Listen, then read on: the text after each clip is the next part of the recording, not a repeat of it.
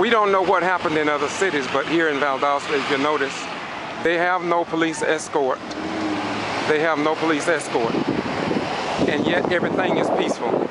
We must say that that is the flavor of Valdosta. We have had many marches here in Valdosta, and for the most part, they have been peaceful protests. And we are thankful to have citizens in our community who are willing to get out and let their voices be heard without confrontation, but yet stand on point of the issues. They are now heading downtown to understand to a local bank, and we want to be there when they get there. kvci.blogspot.com, just keeping you informed. Peace. As you can see there are police on bicycles. Valdosta is a beautiful place to live. Don't let anybody fool you.